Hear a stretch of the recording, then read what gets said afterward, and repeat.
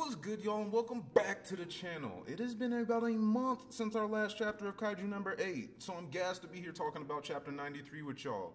And all I got to say is, our boy Hoshina turned into Zoro today with the onigiri. But he's not the only one swagged out, bruh. I still got 500,000 on the neck in Kaiju merchandise.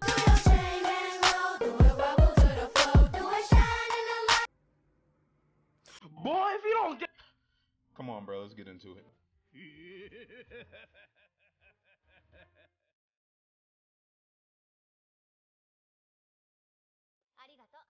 So I gotta start off by saying that chapter 93 of Kaiju number 8 might be one of my favorite chapters ever in this series. I was blown away by the amount of amazing action panel shots that we got in this chapter. You can tell, not only just because of my bias, that the ending to this fight was the best conclusion of any fight that we have gotten in the war so far. And it's not close. And I would honestly go on a limb to say that Hoshina has one of the best conclusions to any fight that we have seen in this series so far.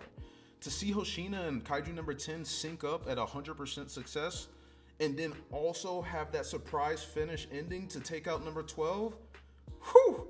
Let's just talk about it from start to finish.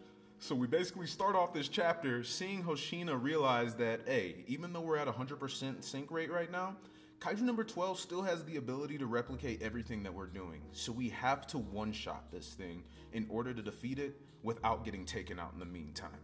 He tells number 10 to read his thoughts, which was an amazing sight to see, bro.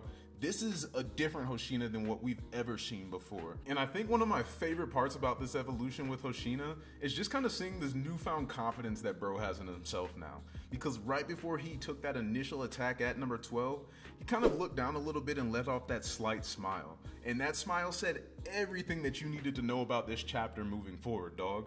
Because Hoshina is not only about to have fun swinging the blade, but bro has unwavering confidence in himself now.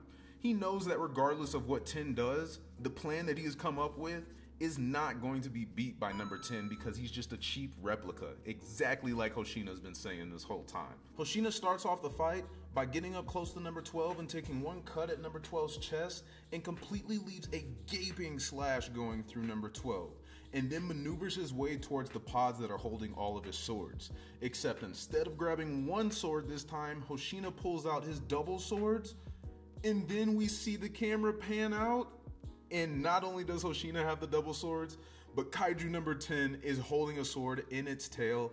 And come on, yo, we've been saying for months, that Kaiju number 10 was going to end up being the third blade and it was going to be a Zoro 3-sword style. But I did not think that Kaiju number 10 was literally going to be holding a blade. I thought that the tail was just going to be a blade itself. So it was badass to see Kaiju number 10 holding a blade, ready to fight alongside Hoshina. And hey dog, I'm gonna keep it a stack. By the time that Hoshina and Kaiju number 10 got that third blade, and they were at 100% output, it was over for Kaiju number 12, G. Because if y'all saw those next panels afterwards, in the time that it took Kaiju number 12 to throw one single sword swing, which is supposed to be faster than the double blades, by the time it took him to throw one swing, Hoshina had already cut off an arm, both arms, one leg, and had started opening up bro's chest. It's over for you, Kaiju number 12. I'm sorry, man. I kind of started feeling bad for bro. It's not your fault, Kaiju number 12. It's not plot armor. We're just better. Simple. And once Hoshina started exposing Kaiju number 12's chest, that is when we saw Hoshina and 10 go for a basic all-out assault against Kaiju number 12. And the irony in Hoshina unveiling his new technique to be the 12-layered slash while fighting against Kaiju number 12 was chef's kiss, dog. Mwah, come on, Matsumoto, keep doing your thing. And on top of that, it's almost like Hoshina ain't Hoshina no more. He kind of looked like Giorno Giovanna the way that he mudda'd freaking Kaiju number 12 in the chest 12 times in rapid succession like that. But that's when we basically get to the culmination of this chapter. That 12-layered slash ends up finally exposing Kaiju number 12's core, which is actually in his neck. And Hoshina goes for the final blow to that core. But Kaiju number 12 actually ends up blocking it with a last-ditch effort. And that's when Hoshina and 12 meet face to face, and it was a dope drawn panel. seeing the relief almost on Kaiju number 12's face that it stopped Hoshina's final attack going at his core, while Hoshina's looking at 12, knowing that he finally won this fight. He looks at Kaiju number 12 and says, "Kaiju, I win." And he says that he basically learned through this fight, Hoshina is just better off being the middleman than anything. As Kaiju number 10's unleashed tail, disconnected tail, I don't know what word you want to use. I don't think that Kaiju number 12 cut the tail off though. It almost seemed like a lizard, and how lizards can detach their tails. To me, it seemed like Kaiju number 10 detached its tail while in a mid-attack from Hoshina, and then that detached tail came swinging down from the sky and swung and struck the core that was in Kaiju number 12's neck. And this was just an amazing ending to this fight. Amazing ending to this fight. I feel like there have been a lot of complaints from people in the community talking about how this fight's been going on long, talking about the war this, the war that. Bro, sometimes you just have to appreciate greatness as you're getting it.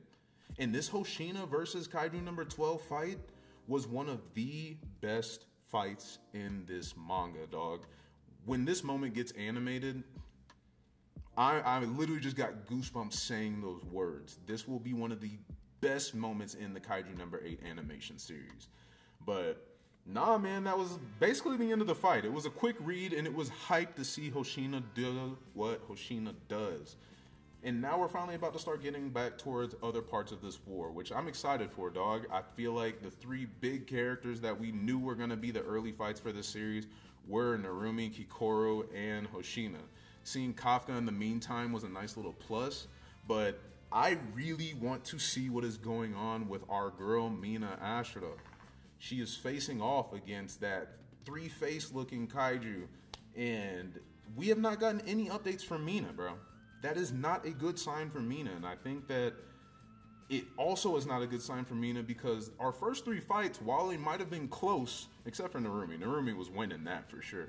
But while those first three fights might have been close, actually I'll say four if we're also including Kafka, there's no way that this fifth fight is going to be going as good as these other four fights have gone, bro.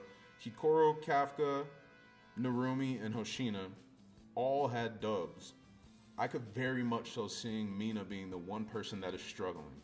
And that's why we've had check-ins with other characters outside of just those main people, bro. We also saw Ren Shinonome's platoon get decimated, and that's why Kafka had to step in. There have been no updates from Mina. You're really telling me you think that's a good thing? I don't know, but I'm not gonna make any speculations. We're getting a chapter in a couple of weeks, and we're also gonna end up getting some more anime news coming up here soon. So, nah, man, I'm very hyped. We're in good times with Kaiju. I'm rambling, so I'm about to log off of this. Be on the lookout on the channel in the next couple of days. I'm dropping not a chapter review for Sakamoto Days, but I'm going to be talking about the newest sniper that just got revealed in the order. If you know, you know. So, other than that, y'all, as always, arigato if you watched this video and enjoyed. And, bro, leave a like, leave a comment. If you made it to the end of the video, you might as well show some love. I'll catch y'all later, y'all. Peace.